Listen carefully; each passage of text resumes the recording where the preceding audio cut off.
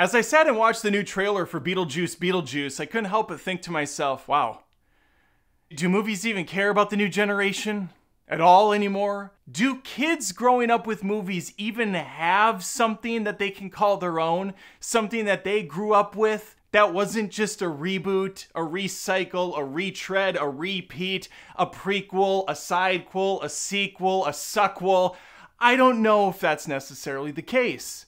I think they're kind of screwed. Let's talk about it.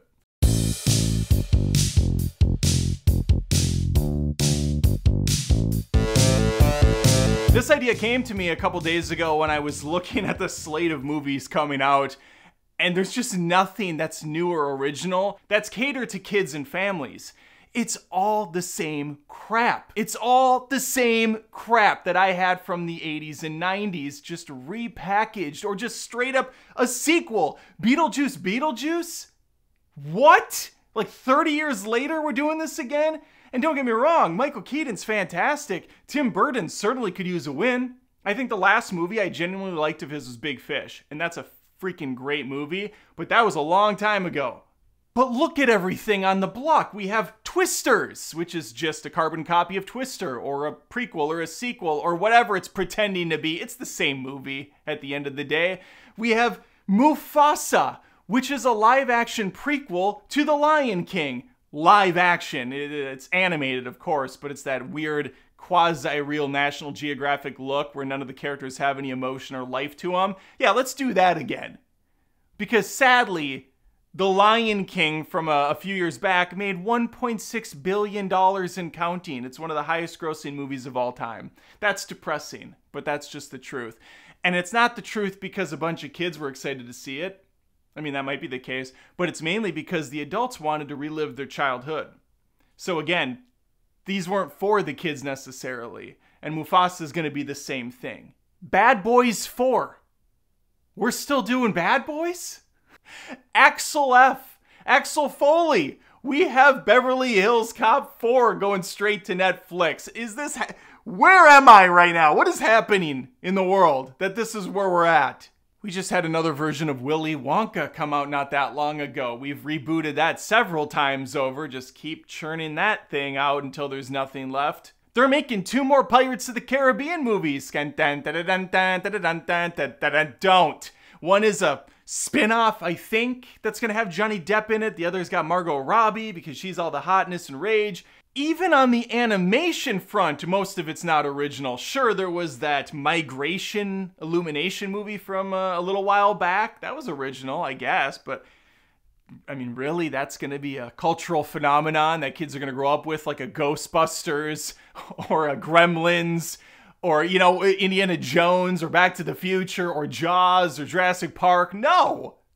It's freaking Migration, a throwaway animated film by Illumination. The Despicable Me movies are still going strong, of course, but Despicable Me's been around for a very long time now. And the Minions, these aren't new properties. Bob Iger's back at Disney, and he's all but given up. For him, we're all about making money. We're all about profit, and the only movies that are profitable and making money are sequels or remakes. So Frozen 3 greenlit. Moana 2 greenlit, Moana live action greenlit, Lilo and Stitch live action coming out, Inside Out 2. Out of all the movies in the world that didn't need a sequel, Inside Out is getting a sequel. I love Inside Out, brilliant film, but another one? Really? All you can do is ruin it at this point. Where is a modern Goonies? Where is a modern Sandlot? Where is like even a Rookie of the Year or a Blank Check? These movies don't exist anymore. They don't have anything like this coming out for kids. And if they do, I guess they're just shat out on Disney Plus. Like Magic Camp or something from a couple years back. There was a new Percy Jackson TV series that came out this year. There was a live action version of Avatar, The Last Airbender. Again, we're just redoing everything. How to Train Your Dragon. How to Train Your Dragon. Sorry, let's put a little bit more emphasis on the A the way it should be. How to Train Your Dragon. Getting a live action. Of course it is. Of course, Disney's doing it. We might as well do it too, says DreamWorks. Kung Fu Panda 4, I don't think performed as well as they wanted, so let's go the live action route. Let's try that out for size. Now, I'm not saying there is nothing coming out for families. I just can't think of it. That's original or unique or timeless, something that's going to withstand more than 2 years of garbage coming out and you can go, you know what, I want to watch this again. Where is this generation's Home Alone? Or their Wall-E, or their Wreck-It Ralph, or there's so many great movies out there. It just sucks that they're not even gonna take the time to invest in new ones, original ideas or thoughts. And instead we have Indiana Jones 18, where Harrison Ford is like 95 years old, still dusting off the whip and the hat. They can't even do the piano thing anymore that they do in all modern trailers, where they just take the original soundtrack and they slow it down. Ding, ding, ding, ding. Ding, ding, ding, ding, ding. Another set of Jurassic World movies coming out. Might as well. Haven't killed that dinosaur yet. Haven't beat that one into the ground. Well, actually they have. That dinosaur's been dead for quite some time. Unless we forget what else these studios like to do, which is hang on to properties by just quickly shitting out a movie based on it. Oh, we got the licensing for She's All That. Let's do He's All That. Father of the Bride. Let's do Mother of the Bride. Don't Tell Mom the Babysitter's Dead. We own that one. Yeah, let's make a new one. Sure, race swap. That'll be the thing it's known for. How brave. I could be wrong. It's possible.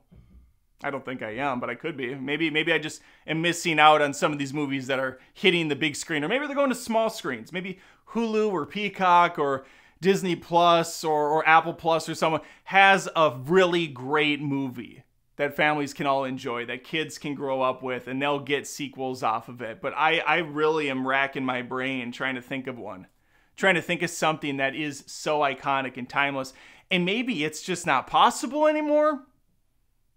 Maybe it's not something that we can achieve because of the rise of YouTube and TikTok and Instagram and all these different social media apps and all these different spin-off outlets that have media on it, that there's just no room anymore for Hollywood to make movies for families that can hit that level of iconicness, that can hit that brand just right, where they can say, man, we can spin this off, we can do this, we can make like 5 more of these, and we'll have them come out every year. I don't know.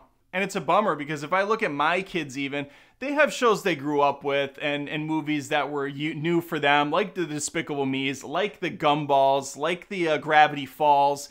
But I don't know what the hell kids are watching now.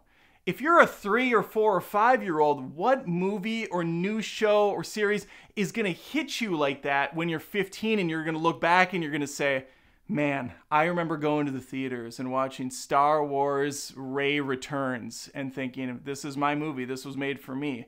And not realizing that there was already like 50 Star Wars things that came out before it. Or maybe there is just a brand new thing that they can look back on and say, oh man, I remember when this movie hit. And it was so good. It was lightning in a bottle. And then they ruined it. They made like 4 more of them. But that original one, that was the ticket, sir. That was it. For those that might want to say, well, Adam, that's how it is across the board, I'm going to disagree there. While it is true that Hollywood's basically tripling down on what came before, there are unique movies coming out all the time. Last year we had Poor Things, which I thought was freaking great. I know a lot of people didn't like it. Very much has to be a taster's choice situation. The Iron Claw. A24 has a ton of movies that are very unique that come out all the time, for better and for worse. But there are studios still putting out new stuff. The Fall Guy, nobody saw it, but I thought it was great. I had a good time with it. Highly original? No, it doesn't need to be. A lot of movies we grew up with weren't highly original. They just were different enough. And they had their own brand and their own iconic character behind them. And that's what made it withstand the test of time. That's what made us look back and go, oh yeah, John McClane's awesome. Axel Foley was the shit. Ethan Hunt is no nonsense. He's getting it done. Johnny Bravo, that cartoon had style. He had class. And he got plenty of ass.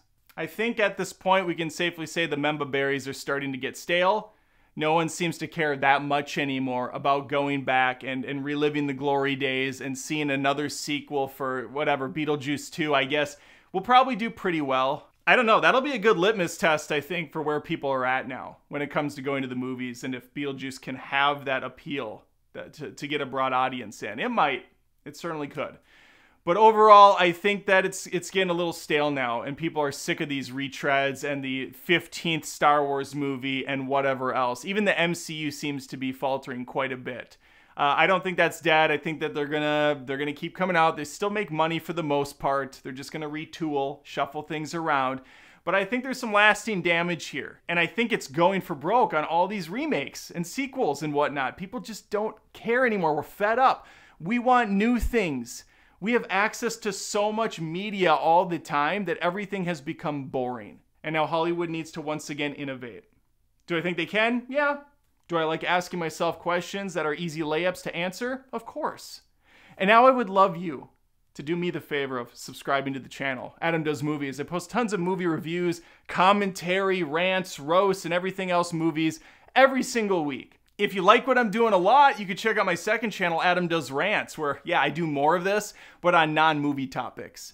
Usually it's very silly and stupid. I don't go into like deep conversation about heavy-handed issues. I'm talking about like not getting a straw when you order a Coke at the drive-thru and you drive away without it. So you're basically shit out of luck, like an idiot opening the top and trying not to spill all over while you drive. It's an impossible task. If you love what I'm doing, and this one's the important one, become a patron at patreon.com/AdamDoesMovies.